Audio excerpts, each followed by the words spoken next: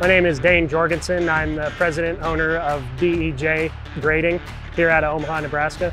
It used to be Jorgensen Grading. My grandfather started it back in the 60s, and then my dad ran it. And here in the last 4 years, we started building the company back. I'd be a third generation.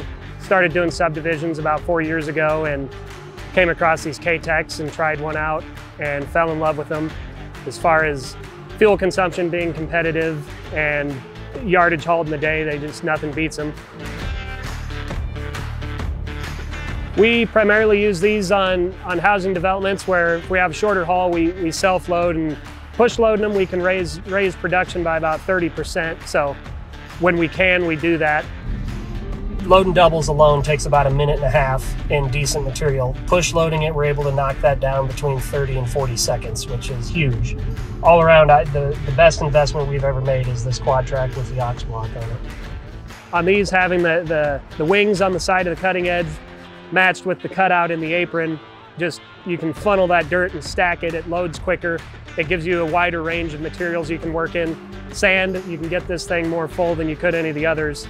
Normally you can't heap it, it's just a struck, but on these you can get it heaped.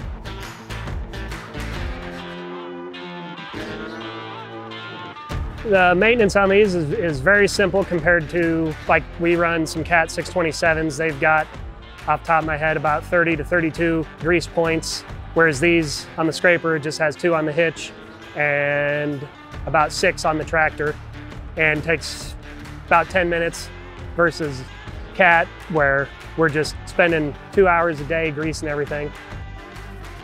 When you're looking to start up a company, what we did, we went and found some older stuff, inspected it, made sure it was gonna run for us, and got us going. But when you can find a place like Titan Machinery where you can take it out and rent it, and they do RTOs, the cost may sound high, but when you put these things to work and see what they can do, it's kind of a no-brainer.